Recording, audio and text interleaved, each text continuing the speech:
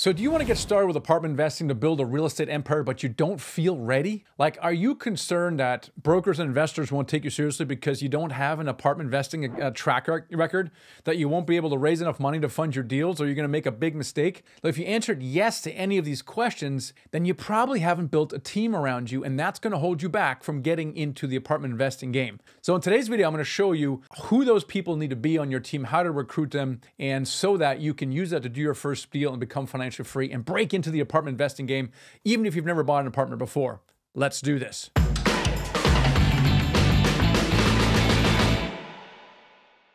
The biggest problem in the beginning is you don't have experience, but yet when you're talking to brokers, they don't take you seriously because you don't have any experience. So it's this chicken egg problem: is how in the world do you break into the apartment investing game without, well, apartment investing experience? How do you overcome that, right? And how about raising capital? You know, if you've never raised capital before, how do you get started with that? And of course, what about making the big mistakes, right? There's going to be several extra zeros at the end of these things. And how do you really avoid making big mistakes like investing in the wrong market or overpaying and things of that nature? These are all big questions. And I remember when I was flipping single family houses, you know, I think my biggest a problem was that I had a lone wolf approach. And, you know, because it was just me and buying and selling houses. We flipped 3 dozen houses and I didn't need any partners or a team. Yes, I had brokers I was buying to, and I had a general contractor, but I didn't have partners or anything like that because I could use hard money, for example. So when I got started in multifamily in 2011, I tried to use my single family mentality, and it didn't really work. For example, I remember trying to raise money, and I raised about $250,000 for this first deal I did in 2011, a 12-unit, kind of struggled with it. And then some time years later in 2018, we tried to raise $750,000 for a 46-unit deal in Birmingham. And we almost couldn't close the deal. And after that, I learned about, hey, Michael, it's not about you doing everything yourself. It's about this idea of a larger team. Both professionals, but also partners. So I learned about joint venture partnerships, and then a year later, we did a joint venture partnership and closed a 321-unit deal. It was bought it for $9 million, raised $3.2 million.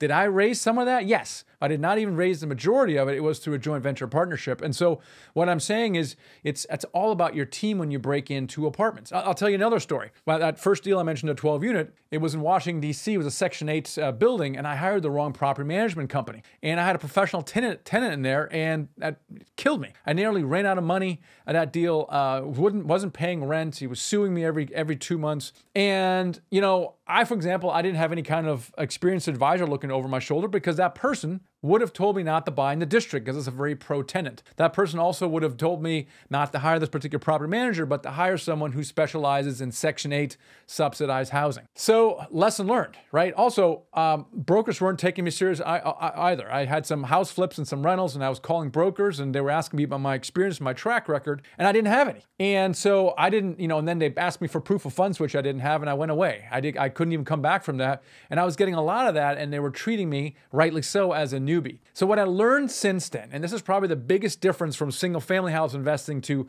multifamily investing. If you want to scale your real estate investing, you can't bring a single family house investing mindset to multifamily. Okay, it's just not going to serve you. And I tried that, and I struggled for years to get this right. What we know now is that if you want to scale your real estate investing, especially if you want to get in apartments, you got to build a team. You got to build a team of professionals, a team of partners, and a team of advisors around you. Let's focus first of all on the team of professionals. Let's talk about, I mean, there's a whole variety of professionals that you need to have in your team, but let's talk about the 3 most important, and probably the most important is a property manager, right? You definitely need property managers on your team.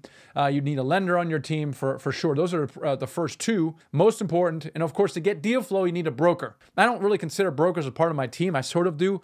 My property manager and lender, I kind of do consider myself on my team. But the reason you need the first 2, okay, solves that chicken and egg problem. And that property manager, you can leverage your team's experience when calling brokers, also when talking to investors, right? So for example, let's say I call up a broker and they ask me about my track record. I don't have any, and I slink away, right? Now versus, what if I now recruited a property manager who manages 5,000 units?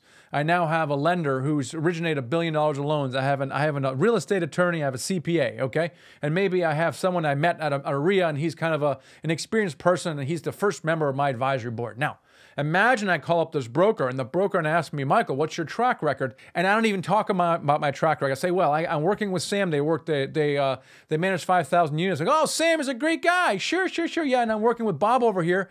He's originated $1 billion of loans, and I got a team of experts, like a real estate attorney, and we're starting to underwrite deals around 50 units and blah, blah, blah. So now I'm also talking about my team. And I can almost guarantee that broker's not going to ask you for proof of funds because you're a serious person. You appear like a serious person because you've been able to assemble a team. And so this team approach is the way to overcome your lack of experience. So this is a perfect example for that. But also, your property manager is the reason you need them. Is not only overcome your experience, but you need it for making offers. How are you going to know in your underwriting, your analysis, well, what kind of rents should I use? What's the rent growth? What should the expenses be? Your property manager knows all these things in detail. Why you shouldn't have to make these things up or research them online. Lenders, what's the interest rate? What's the amortization? What's the down payment? What's the loan value? All these things you need to know to put it in your underwriting. These are very important people on your team. And so the biggest message I have for you is to really focus on your team. And I think this is the biggest difference, okay? If I were to boil it down, I think in your mind right now, there's probably a lot of things you don't know about how to do apartment building investing. How do you pick a market? How do you analyze deals? How do I do this? How do I do that? And those are all very important questions. But the more important question to ask is who? Not how, but who. Who can help me do these things, right? Not how do I do these things. There's a lot of details to figure out. But for example, let's say you want to raise capital, which you should, right? But let's say you're concerned about doing it legally, which you should. Now, should you go to law school for 6 to 8 years to figure out SEC law so you don't break the law? Well, no, that's silly, right? You wouldn't do that. You'd hire an attorney, an SEC attorney to do that.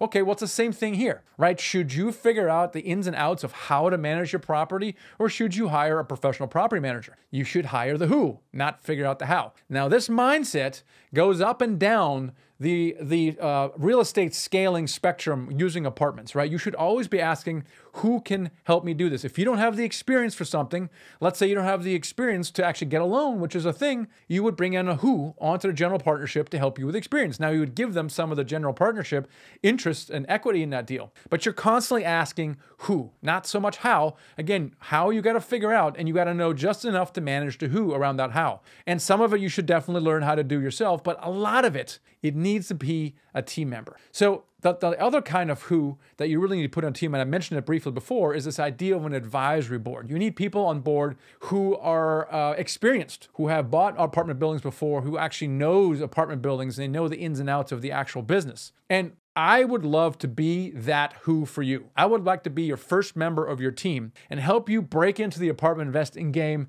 and really help you get that first deal done. So if that's something of interest to you, if you want to accelerate the time to actually get in apartment buildings, avoid some of the big mistakes, and scale faster, if that's you right now, then let's have that conversation. There's a link below. Just go ahead and schedule that call. It's a 20-minute call. It's not a sales call, but our advisors are going to ask you about where you are right now in your situation, what your goals are. Right? Do you want to scale your real estate investing? Do you have a rental and you can't see yourself doing 20 or 50 of them? Do you have some flips and you can't see yourself 10xing that, right? You don't want to be in the same place you are right now next year. You want to change something and you want to scale and level up your investing. If that's you, then let's have that conversation, book a call, and let's see if we can help you get to that next level.